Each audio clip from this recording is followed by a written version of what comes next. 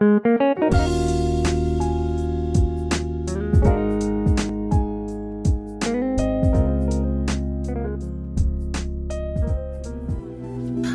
the world of sunshine.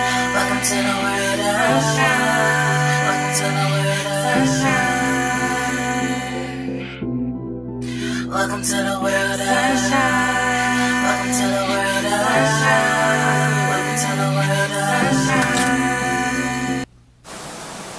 What's up, you guys? We're gonna go ahead and jump straight into this. All I did was put a little bit of salt on my oxtails, put some vegetable oil in a skillet, let it get hot, and right now you really just want to let it simmer off or sear off. You want to get like nice and brown on the outside of your oxtails.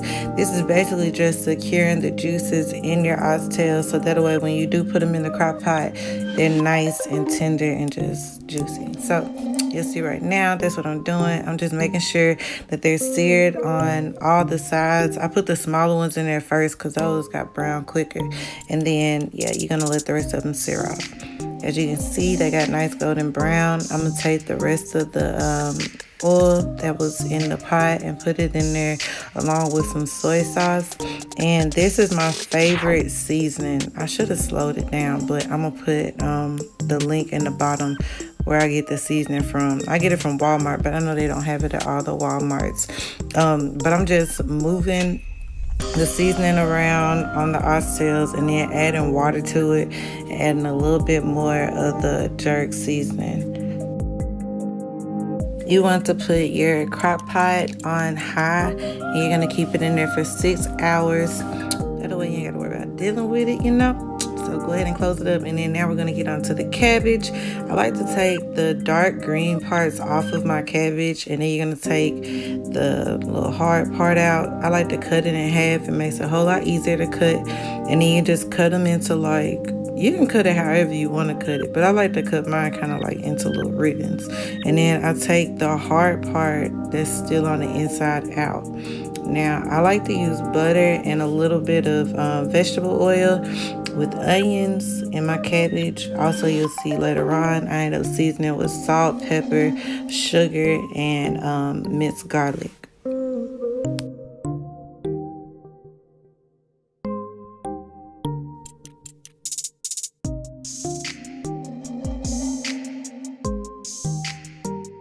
And this is just a little trick for those who, as you can see, it's still garlic in there, but it won't come out. Just add a little bit of water, shake it up, and boom, you in there. The rest of it's gonna come out. OMG, I sound so unbothered. But you just go saute the cabbage, y'all. It's gonna, you want it to welt. I personally don't like to cook mine until it's soggy. I like for it to have like just a little bit of texture to it.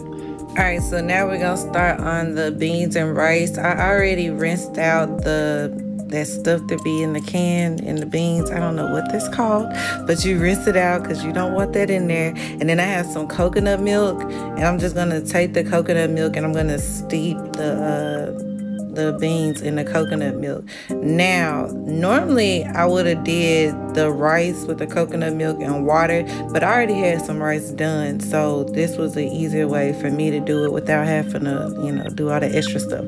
So if you don't already have no rice done, go ahead and steep your rice into coconut milk. You're gonna, most of the time with jasmine rice, it is like if you got a cup of rice, it's a cup and a half of the liquid. So you do like partial and partial. So you do 3/4 water, 3/4 coconut milk, so on and so on.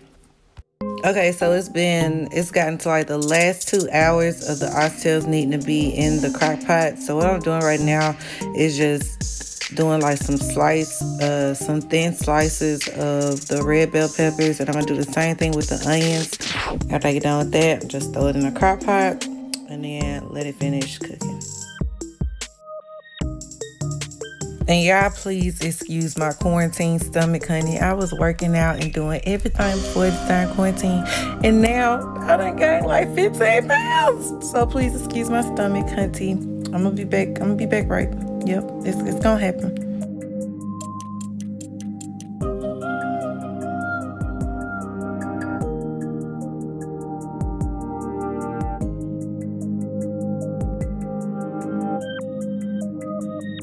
Right now, I'm just kind of, moving them around in the juicers.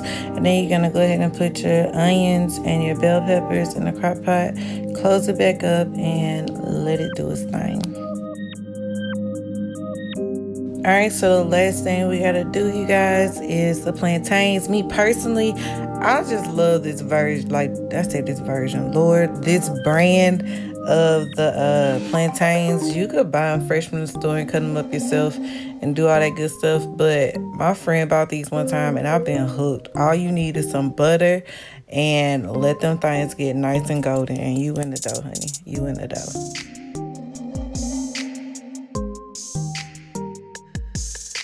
All right, so now I just took the oxtails out. I just want to go ahead and make like a nice little sauce with the base that we got. You take some cornstarch and a little bit of water. As you can see, it already thickened up because the liquid is already hot. So as soon as it hit it, it thickens up. So that's it, y'all. I hope that y'all found this video very informative because people have been asking me about my cabbage and my oxtails and stuff.